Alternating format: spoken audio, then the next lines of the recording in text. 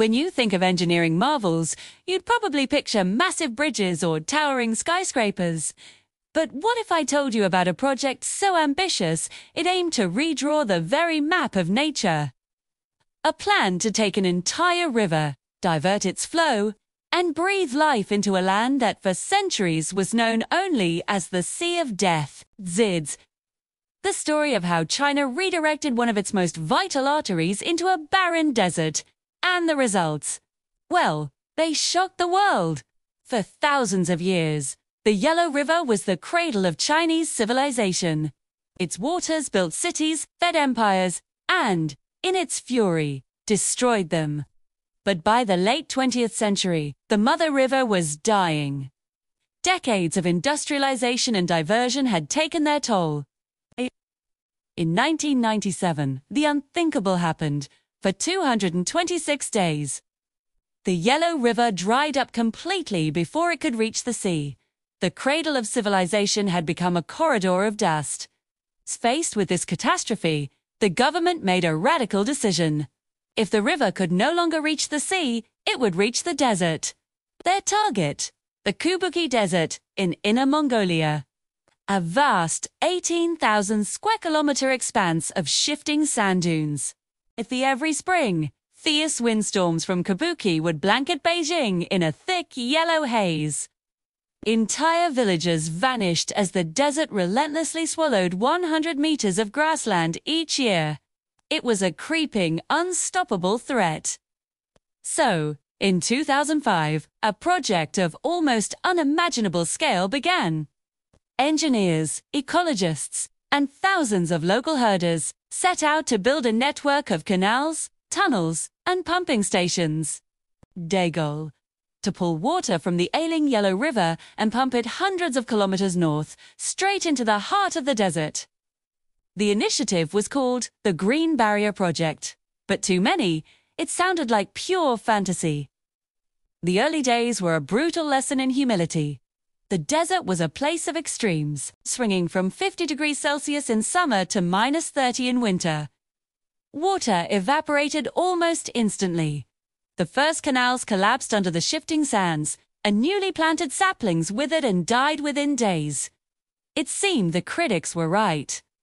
The desert was simply too powerful. But instead of admitting defeat, the teams adapted. They began to work with the desert, not against it. They developed a new technique, lining the canals with a mixture of clay and fine gravel to trap water underground, slashing evaporation by a staggering 70%.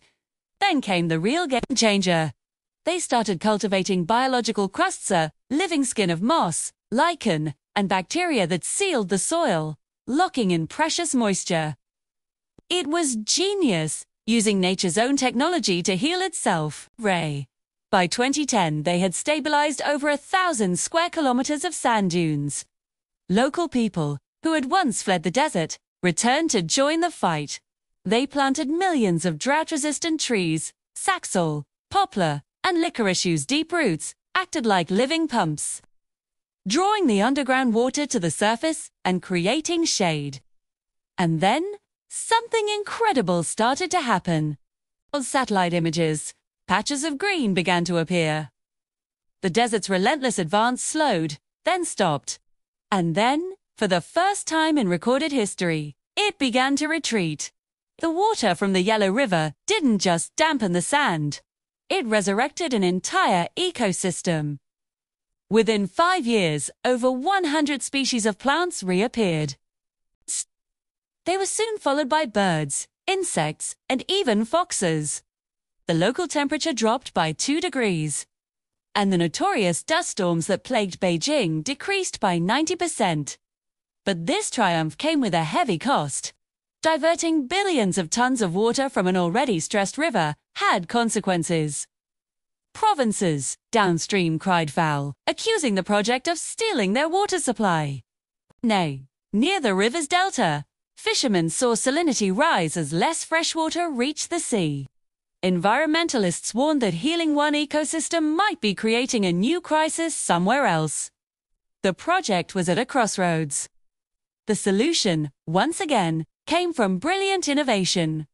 Instead of relying solely on fresh river water, engineers created a closed-loop system. They began cycling treated wastewater from nearby cities through a series of constructed wetlands at the desert's edge. These artificial marshes, filled with reeds and lotus flowers, used microbes and natural filtration to purify the water. It was the perfect blend of human design and natural processes, creating a self-sustaining cycle. By 2015, the transformation was the sea of death was turning into a sea of life. Barren dunes were now green pastures.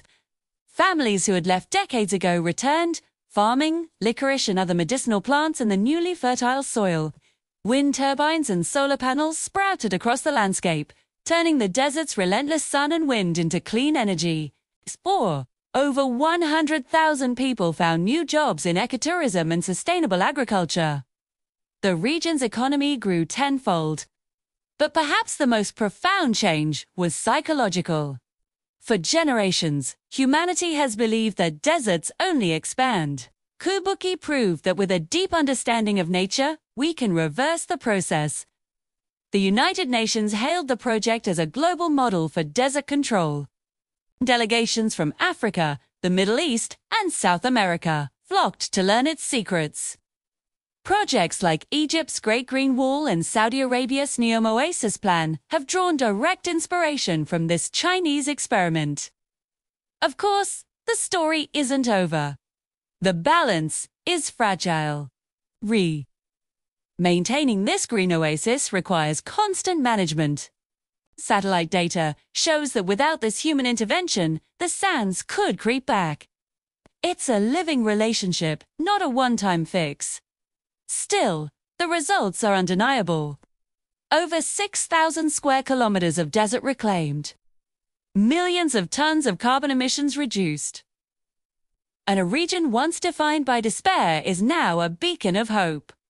The Kubuqi project is both a triumph and a warning. A triumph of what we can achieve when we collaborate with nature instead of trying to conquer it. And a warning that every resource we borrow comes with a profound responsibility. As our world gets hotter and drier, the lessons learned in this remote desert offer a path forward. If we can bring a dead desert back to life, what else is possible? Thanks for watching. If you found this story as inspiring as I did, be sure to hit that like button and subscribe for more stories about the incredible ways we are shaping our world. See you next time.